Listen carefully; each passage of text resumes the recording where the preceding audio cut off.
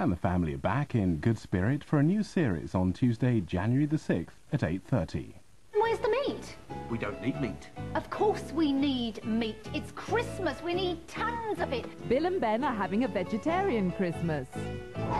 Or are they? We have absolutely no food left in the house or at Rona's. And tomorrow is Christmas Day. Will Bill do the dastardly deed? Well, it is Christmas. 2.4 Children at 8:15 Christmas Eve on BBC One. A rather unexpected catch for the Ghostbusters of East Finchley on BBC Two now. Here will they strike oil or disaster, drama with the Roughnecks in half an hour. Before that, on BBC One, the 9 o'clock news with Peter Sissons. Prince Charles says that after he's divorced, he's no intention of marrying again. The Prince responds quickly to the Queen's letter calling for an early divorce. But the Princess remains silent as speculation mounts about a divorce settlement and her future role. And John Major says pretending that Sinn Féin is separate from the IRA is a laughable fiction.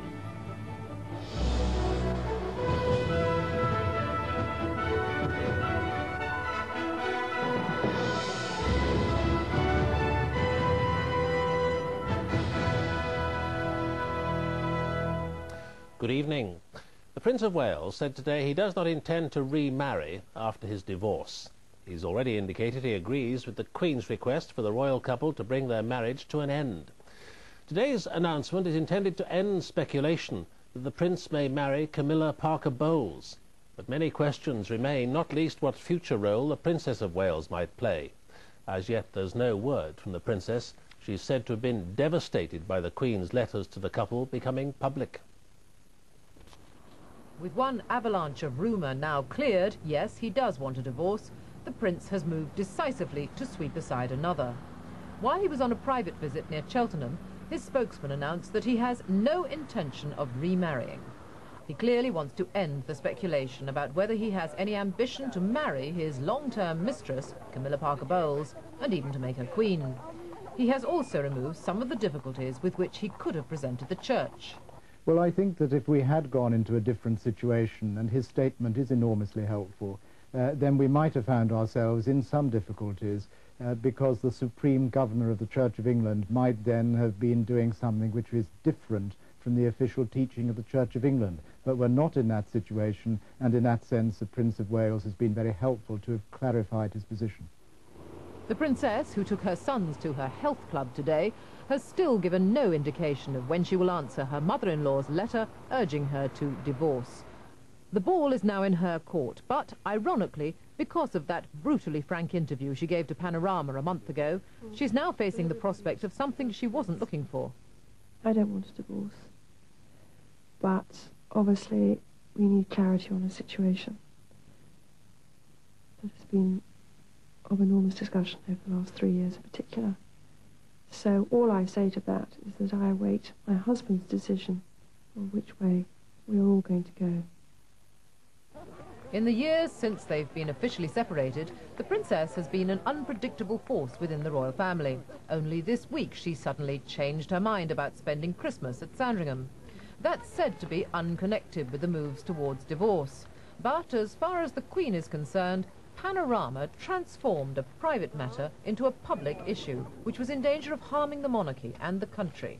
She therefore took the initiative, where neither the Prince nor the Princess had wanted to be the first to act. The Queen was waiting to see if there was some kind of reconciliation, if something could in fact be done, but it was now clear that nothing could be done. Things would go on getting worse. And the Queen's duty ultimately is to the country. And this display of disunity within the royal family was damaging national unity as well as the monarchy itself. The Princess has some tricky negotiations ahead. If she's to be given the roving ambassador role she wants, she will have to agree to a divorce. The precise status that she's looking for is unclear, but it's the sort of work she's been doing around the world for some years. In Paris, for example, raising money for Barnardo's. And the charities she works for believe she will remain just as important to them if and when she is no longer the wife of the Prince of Wales. We want to encourage her to go on speaking out about those things which are wrong in our society and which we need to address, particularly insofar as they affect children and young people. And so we're very much looking forward to a new phase of a relationship with the Princess. Talks about her role are still going on, and as she considers her response, palace officials will have in mind the warning she sounded last month. She won't go quietly, that's the problem. I'll fight till the end, because I believe that I have a role to fulfill. And I got 2 children to bring up. Unlimited access to her sons will be her first priority. They also represent her trump card, because whatever else happens, she'll always be the mother of the future king. And as such, she'll be provided for. Jenny Bond, BBC News. The Prime Minister, who'd been informed about the Queen's decision to ask the royal couple to seek an early divorce, refused to comment today. But the Deputy Prime Minister, Michael Heseltine, called the move sad but inevitable. Our political editor, Robin Oakley, reports. The Prime Minister, who's seen both the Prince and Princess of Wales in the past fortnight, has a key role to play in achieving a divorce settlement between the heir to the throne and his wife, who does not trust the palace establishment. He's known to believe that a worthwhile role must be found for the mother of a future king, though in public today he was cautious in the extreme. I've nothing whatever further to say to the statement that was issued last night by Buckingham Palace. That crystallises the position. It's a matter that's being dealt with. I'm nothing further to add on that. Well, surely, Prime Minister, you must have something to say, shouldn't you? It's a major public issue. I have nothing to say to you this morning about that issue. Other party leaders joined in expressing sympathy for the royal couple and acknowledging the need to fashion a role for the princess. I think that most people, myself included, would like to see, should a divorce take place, some role for Princess Diana, some chance for her to use the undoubted ability and esteem that she has in the interests of the country. The first thing that has to happen is that they should be given the space to sort out what they believe is right for themselves personally, for their children, as any married couple would, and because they're a special married couple, in relation to the public duties that they do, and I'd like to see them given that space. 60 years ago, Stanley Baldwin's role as Prime Minister was to force Edward VIII to step down as king before his coronation, because public opinion would not tolerate his marrying Mrs. Wallis Simpson, a divorcee. But in today's changed public climate, divorce is this time seen by politicians and palace as the way of preventing further damage to the monarchy through the royal couple's media-born bickering. Divorce would prevent the princess becoming queen, but experts see no other significant constitutional fallout. A divorce between the Prince and Princess of Wales would not present any kind of constitutional problem, and in particular it would not affect the right of the Prince of Wales to succeed to the throne when the present Queen dies.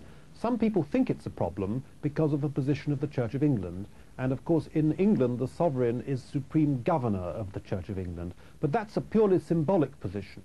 It is, though, the princess's desire to become some kind of roving ambassador for Britain, as on her recent visit to Argentina, which could provide the political headache. There's no doubt of her media pulling power and her value to charity, but the Foreign Office is uneasy about royal superstars taking on any kind of diplomatic role. Some senior politicians point out that Britain, unlike the US or the UN, has no culture of amateur roving ambassadors. Mr. Major, cast in the role of honest broker, is likely to face his thorniest task in seeking to establish the ground rules defining the princess's future public role. But satisfying her ambitions in that regard is likely to prove the key to winning her agreement to an early divorce. Robin Oakley, BBC News, Downing Street. Lawyers representing the Prince and Princess of Wales are expected to meet at the beginning of next year to negotiate the terms of a divorce settlement. Our legal correspondent Joshua Rosenberg looks at the issues involved. Like so many engaged couples, Prince Charles and Lady Diana Spencer apparently started with the best of intentions, although even in 1981 the Prince seemed a little uncertain. I'm amazed that she's been brave enough to take me on. And I suppose in love. Of course. Whatever in love means. The couple's first child was born a year after their wedding. Prince Harry was to follow his brother Prince William in 1984. But by 1992, the princess was sending an unmistakable message to the world. She was now a woman alone. And again, like so many couples, they've called in the divorce lawyers. But it may be some time before the solicitors agree on a settlement. The Princess's lawyer, Anthony Julius, is away from his office until the beginning of January. So too is Henry Boyd Carpenter, solicitor to the Prince of Wales. Once they've agreed terms, a divorce could be obtained within 3 months. The first stage is for a divorce petition to be issued and sent by one spouse to the other. The court papers are then studied by a district judge who'll decide if a divorce should be granted. In that case, a decree nisi would be pronounced in open court some 6 weeks or more after the petition was issued. 6 weeks later, a decree absolute may be granted to dissolve the marriage. A divorce won't be granted unless the court is satisfied about where the two young princes will live and when they'll see their parents. The princess certainly won't agree to a divorce unless she's satisfied that she'll have regular contact with her children. But lawyers don't foresee problems. The question of the custody of children probably will fall into place fairly easily. Custody now, under English law, only becomes an issue if there's a real dispute between the parents, and it's so likely that Charles and Diana will agree about their children, as they appear to have done over the time since they've been separated, that it won't be a problem. But one thing is different. A key role will be played by the grandmother of the two young princes. By law, the sovereign has the right to decide how the young princes should be brought up and educated. That was certainly the majority view of the judges when they were asked for their opinion in 1717. They told King George I, "The education and care of your grandchildren, including the elder son of the Prince of Wales, do belong of right to your Majesty as King of this realm." The prince's net income of £1.5 million last year came from properties owned by the Duchy of Cornwall, including the model village of Poundbury near Dorchester. On that basis, the Princess of Wales could hope to receive maintenance of around £600,000 a year. Observers believe that her financial future is secure. I think the fact is that she's going to have an official royal role of some sort, even if it's a semi-detached one, and therefore she's going to be provided for very handsomely by the royal family and perhaps by the government. If she has an official role, she'll be given an official royal residence, and I don't think we need to worry about her financial future. It's now likely that the royal marriage, which was solemnised with such high hopes in St Paul's Cathedral, will come to a sad end just a short walk away here at the Divorce Registry in Somerset House.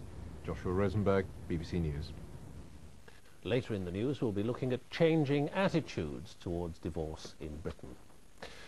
Now, other news. The Prime Minister has said the Northern Ireland peace process is making steady progress. He was speaking after a meeting with his Irish counterpart, John Bruton, in Dublin. The two leaders praised the efforts of the international body set up to negotiate the handing over of arms. Earlier in Belfast, Mr Major said it was laughable to describe Sinn Féin and the IRA as two wholly separate organisations. John Major and John Bruton have had many meetings before, but few as informal as tonight's, both leaders stopping off in a Dublin pub for a pint of stout. For Mr Major, it was nearing the end of a long day, taking in Ireland both south and north. In Ballymena, County Antrim this morning, he met the teetotal Ian Paisley, normally anything but a political ally. As local MP, Dr Paisley was willing to extend Mr Major a civil welcome. The Prime Minister condemned the two murders in Belfast this week and had this challenge for Republicans. They're trying to maintain a fiction that I think most people in Northern Ireland will find laughable, that Sinn Féin and the IRA are wholly separate organisations. We know that not to be true. The people of Northern Ireland know that not to be true. And they would be far better spending their time determining on how they can carry the process forward.